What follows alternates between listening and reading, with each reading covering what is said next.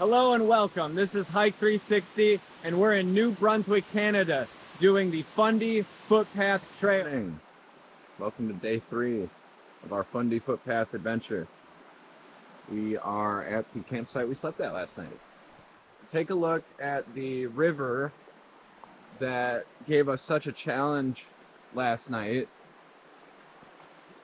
It was flooded and the currents were really fast. And now you can see it's probably about 4 or 5 inches, maybe 6 inches lower this morning than it was last night. Okay, one thing that we don't often do is talk about how we prepare food. All right, snacks for today. I find that obviously calories are important, but I fluctuate in my desires between sweet and salty.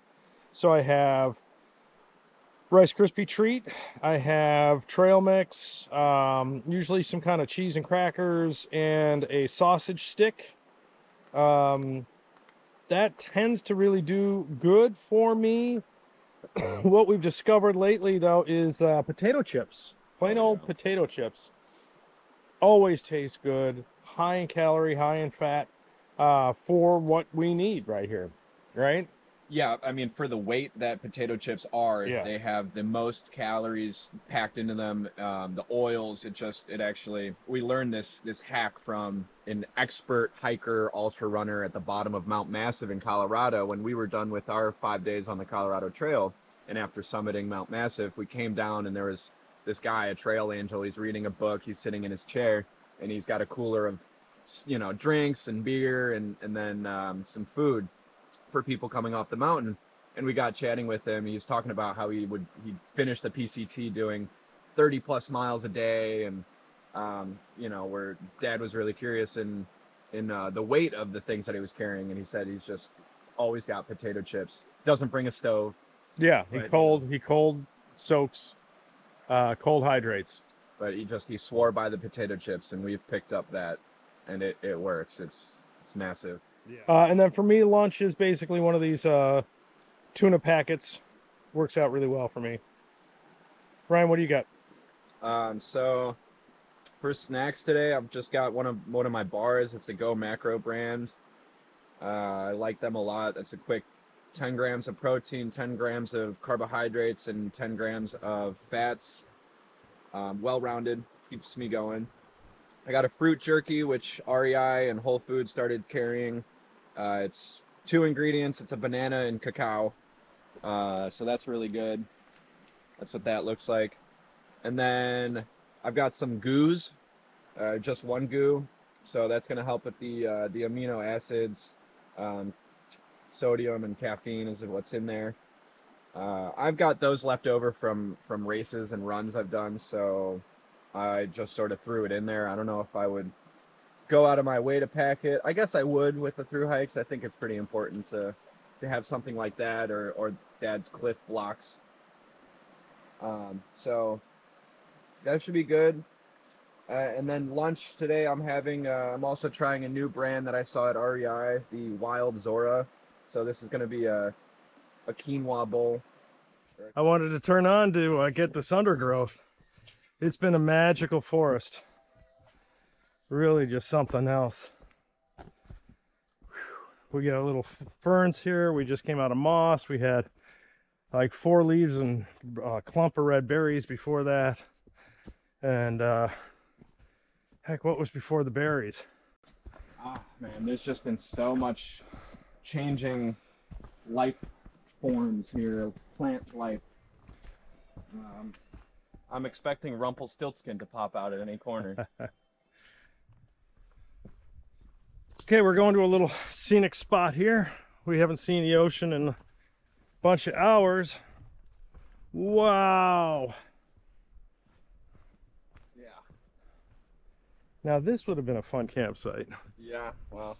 Oh my gosh, No look at that rolling. cliff. Yeah, it's a cliff. That is a cliff. Let's stay away from the edge. Oh, look at down the coastline. See some of the other points. Oh, wow.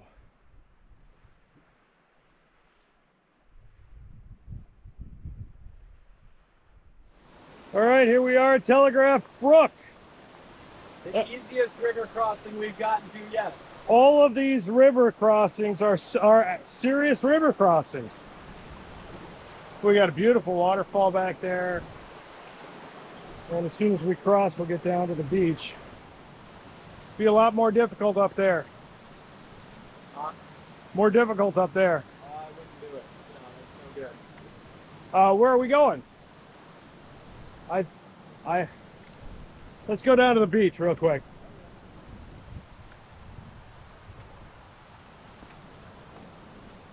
And you can see the sun is out.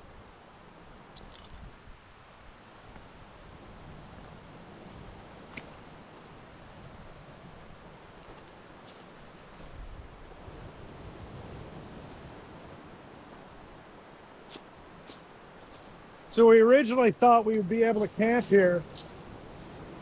It is exposed, I guess right on this shelf here is a camp, potential flat ground for a tent. We wouldn't have made it. Like that campsite we were at last night, that was the right place to be. Again, Nova Scotia is to the left on the other side of Fundy Bay.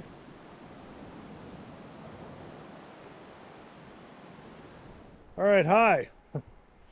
We're on the ledge of a cliff. This is Wolf Brook, and we're gonna walk a little bit, just to give you an idea how steep. So what we're finding is all of the mountains here are all kind of the same size, and the rivers just carve out their path to the ocean. And so this is all basically erosion every time we go up and down. And that's what makes it so hard, because it's not a gradual up and down, it's just erosion up and down over, what, 1,000,000 years or something like that.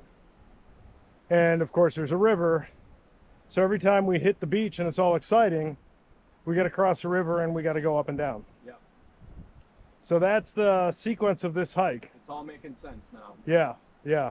And yeah, absolutely, the physical, I'm going to say this again in a recap, but the physical challenge is going up and down. But the challenge of the hike isn't that. The challenge of the hike is timing your ability to go up and down with the tides and with the weather. You have to have good weather. If it rains, the rivers are too high and you're stuck.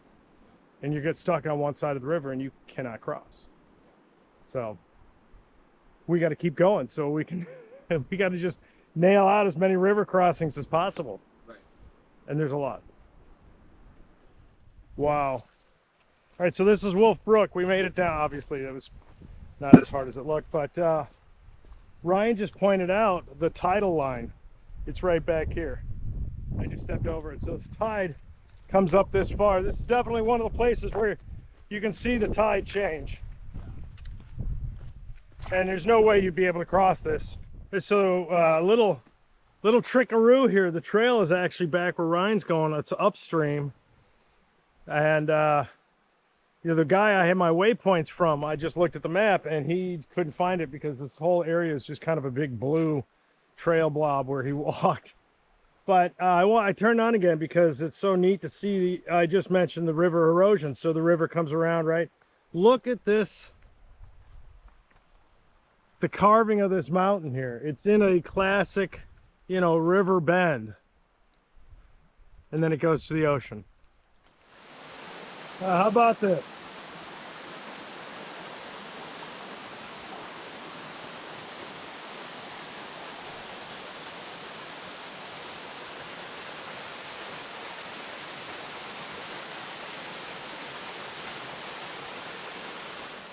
And then this sort of thing happens. We go from a waterfall. Get in there.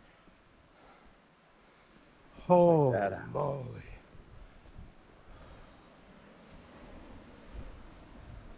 Ooh. Now that's where the river lets out. I was a little upset we weren't going to see the beach. I guess we get to see the beach. Nova Scotia's looking pretty fine in the distance. Everybody talks about the Pacific Northwest.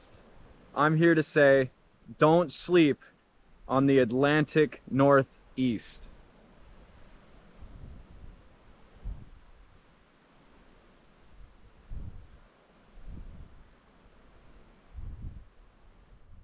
Very beautiful views.